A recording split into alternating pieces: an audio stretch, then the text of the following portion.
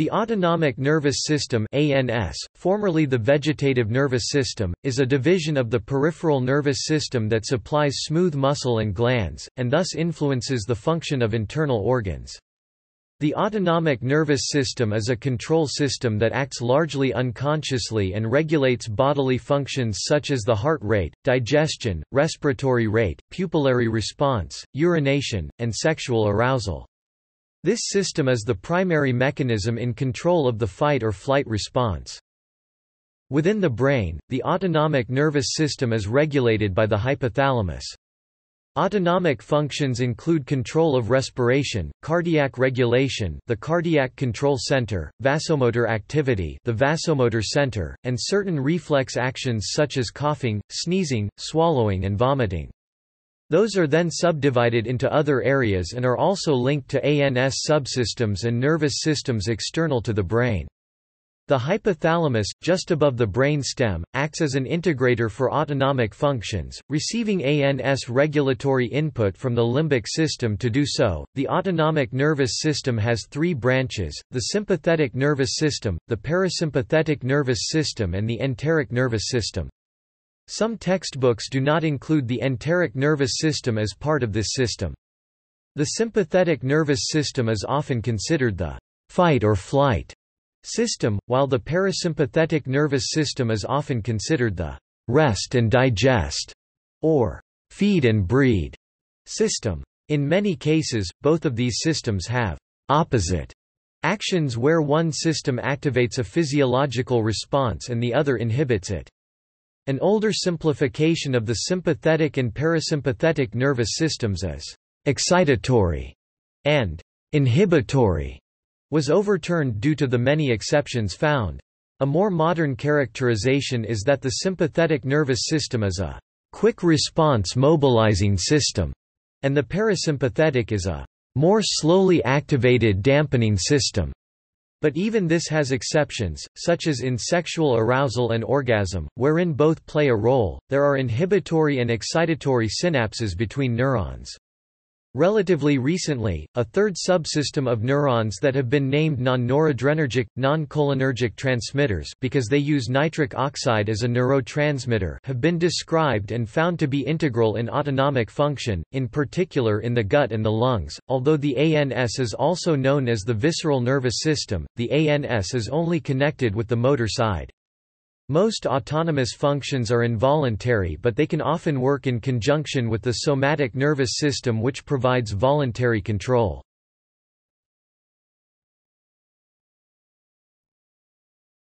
Topic: Structure.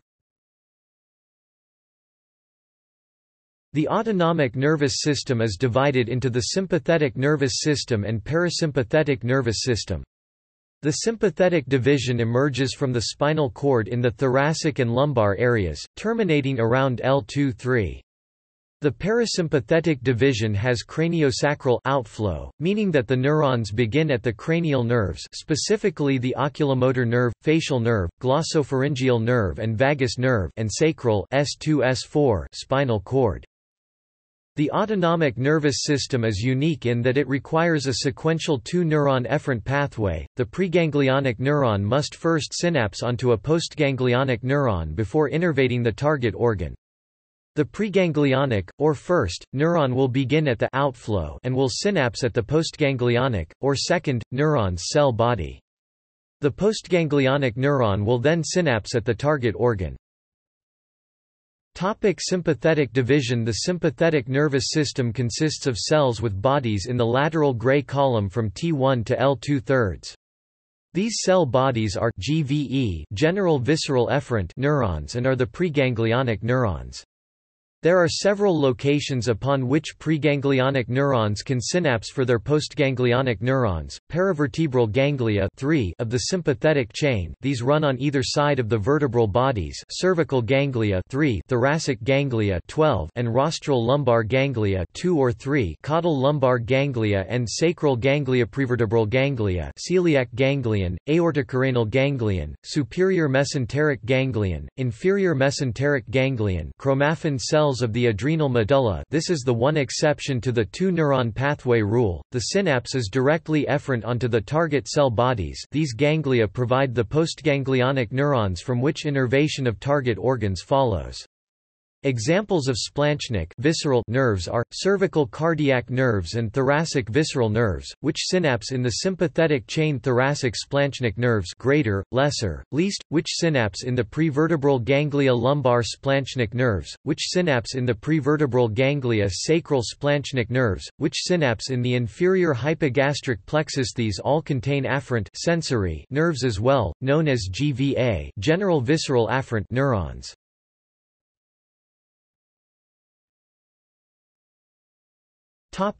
Parasympathetic division. The parasympathetic nervous system consists of cells with bodies in one of two locations, the brainstem cranial nerves 3, 7, X, or the sacral spinal cord S2, S3, S4. These are the preganglionic neurons, which synapse with postganglionic neurons in these locations. Parasympathetic ganglia of the head, ciliary cranial nerve 3, submandibular cranial nerve 7, pterygopalatine cranial nerve 7, and otic cranial nerve X. In or near the wall of an organ innervated by the vagus cranial nerve X or sacral nerves S2, S3, S4. These ganglia provide the postganglionic neurons from which innervations of target organs follows. Examples are the postganglionic parasympathetic splanchnic visceral nerves, the vagus nerve, which passes through the thorax and abdominal regions innervating, among other organs, the heart, lungs, liver and stomach.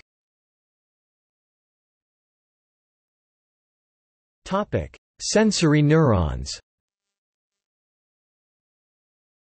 The sensory arm is composed of primary visceral sensory neurons found in the peripheral nervous system (PNS), in cranial sensory ganglia, the geniculate, petrosal and nodose ganglia, appended respectively to cranial nerves 7, X and X. These sensory neurons monitor the levels of carbon dioxide, oxygen and sugar in the blood, arterial pressure and the chemical composition of the stomach and gut content. They also convey the sense of taste and smell, which, unlike most functions of the ANS, is a conscious perception. Blood oxygen and carbon dioxide are in fact directly sensed by the carotid body, a small collection of chemosensors at the bifurcation of the carotid artery, innervated by the petrosal 9th ganglion. Primary sensory neurons project synapse onto second-order visceral sensory neurons located in the medulla oblongata, forming the nucleus of the solitary tract (NTS) that integrates all visceral information. The NTS also receives input from a nearby chemosensory center, the area postrema, that detects toxins in the blood and the cerebrospinal fluid and is essential for chemically induced vomiting or conditional taste aversion, the memory that ensures that an animal that has been poisoned by a food never touches it again. All this visceral sensory information constantly and unconsciously modulates the activity of the motor neurons of the ANS.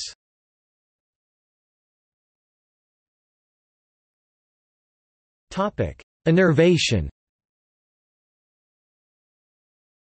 Autonomic nerves travel to organs throughout the body. Most organs receive parasympathetic supply by the vagus nerve and sympathetic supply by splanchnic nerves.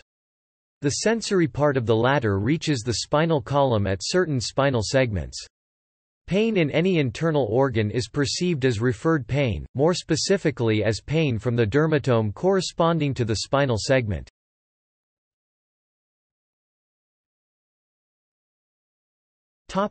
Motor neurons. Motor neurons of the autonomic nervous system are found in autonomic ganglia. Those of the parasympathetic branch are located close to the target organ, whilst the ganglia of the sympathetic branch are located close to the spinal cord. The sympathetic ganglia here are found in two chains, the pre-vertebral and pre-aortic chains. The activity of autonomic ganglionic neurons is modulated by preganglionic neurons located in the central nervous system. Preganglionic sympathetic neurons are located in the spinal cord, at the thorax and upper lumbar levels. Preganglionic parasympathetic neurons are found in the medulla oblongata where they form visceral motor nuclei, the dorsal motor nucleus of the vagus nerve, the nucleus ambiguus, the salivatory nuclei, and in the sacral region of the spinal cord.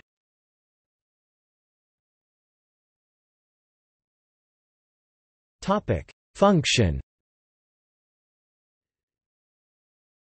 Sympathetic and parasympathetic divisions typically function in opposition to each other. But this opposition is better termed complementary in nature rather than antagonistic. For an analogy, one may think of the sympathetic division as the accelerator and the parasympathetic division as the brake.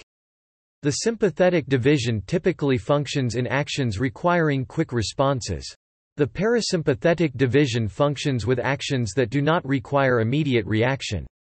The sympathetic system is often considered the fight or flight system, while the parasympathetic system is often considered the rest and digest or feed and breed system.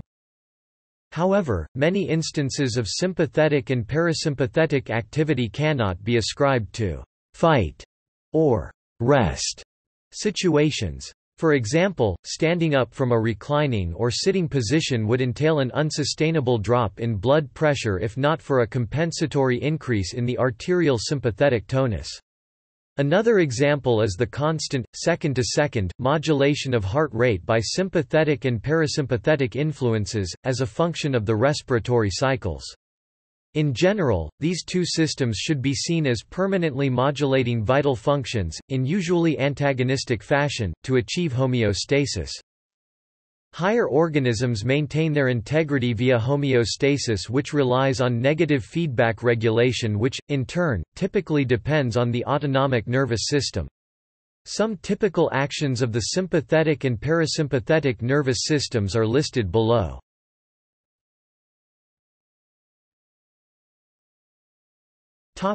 Sympathetic nervous system. Promotes a fight or flight response, corresponds with arousal and energy generation, and inhibits digestion.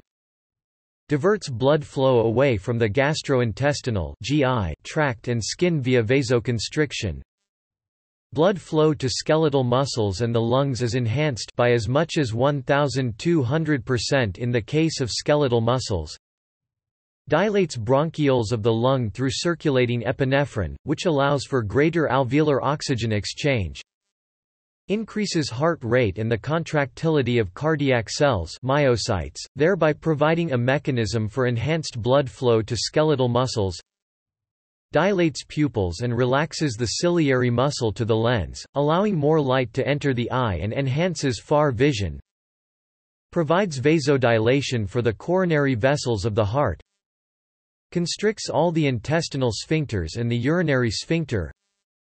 Inhibits peristalsis. Stimulates orgasm. Parasympathetic nervous system. The parasympathetic nervous system has been said to promote a rest and digest response, promotes calming of the nerves, return to regular function, and enhancing digestion. Functions of nerves within the parasympathetic nervous system include dilating blood vessels leading to the GI tract, increasing the blood flow. Constricting the bronchiolar diameter when the need for oxygen has diminished. Dedicated cardiac branches of the vagus and thoracic spinal accessory nerves impart parasympathetic control of the heart myocardium. Constriction of the pupil and contraction of the ciliary muscles, facilitating accommodation and allowing for closer vision. Stimulating salivary gland secretion, and accelerates peristalsis, mediating digestion of food and, indirectly, the absorption of nutrients. Sexual. Nerves of the peripheral nervous system are involved in the erection of genital tissues via the pelvic splanchnic nerves 2–4. They are also responsible for stimulating sexual arousal.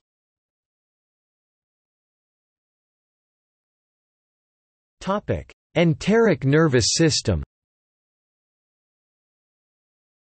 The enteric nervous system is the intrinsic nervous system of the gastrointestinal system. It has been described as the second brain of the human body. Its functions include sensing chemical and mechanical changes in the gut, regulating secretions in the gut, controlling peristalsis and some other movements.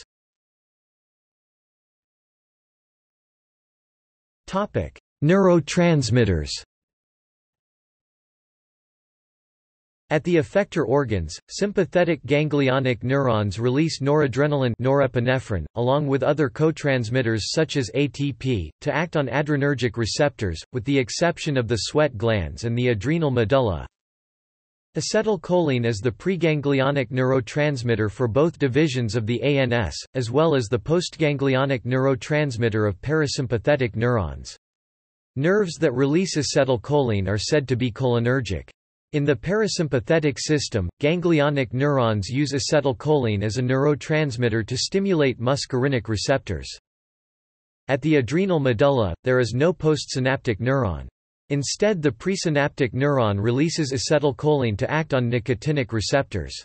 Stimulation of the adrenal medulla releases adrenaline epinephrine into the bloodstream, which acts on adrenoceptors, thereby indirectly mediating or mimicking sympathetic activity. A full table is found at Table of Neurotransmitter Actions in the ANS.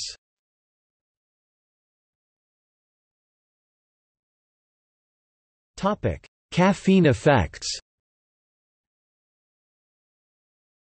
Caffeine is a bioactive ingredient found in commonly consumed beverages such as coffee, tea, and sodas.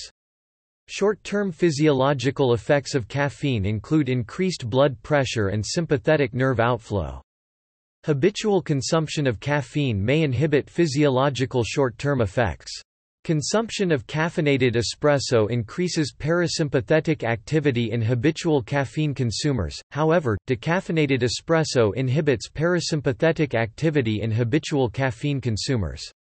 It is possible that other bioactive ingredients in decaffeinated espresso may also contribute to the inhibition of parasympathetic activity in habitual caffeine consumers. Caffeine is capable of increasing work capacity while individuals perform strenuous tasks. In one study, caffeine provoked a greater maximum heart rate while a strenuous task was being performed compared to a placebo. This tendency is likely due to caffeine's ability to increase sympathetic nerve outflow. Furthermore, this study found that recovery after intense exercise was slower when caffeine was consumed prior to exercise. This finding is indicative of caffeine's tendency to inhibit parasympathetic activity in non-habitual consumers. The caffeine-stimulated increase in nerve activity is likely to evoke other physiological effects as the body attempts to maintain homeostasis. The effects of caffeine on parasympathetic activity may vary depending on the position of the individual when autonomic responses are measured. One study found that the seated position inhibited autonomic activity after caffeine consumption 75 mg, however, parasympathetic activity increased in the supine position. This finding may explain why some habitual caffeine consumers 75 mg or less do not experience short-term effects of caffeine if their routine requires many hours in a seated position. It is important to note that the data supporting increased parasympathetic activity in the supine position was derived from an experiment involving participants between the ages of 25 and 30 who were considered healthy and sedentary. Caffeine may influence autonomic activity differently for individuals who are more active or elderly.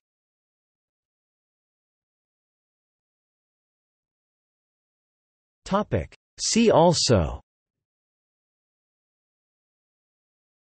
Dysautonomia, International Society for Autonomic Neuroscience, Medullary ischemic reflex.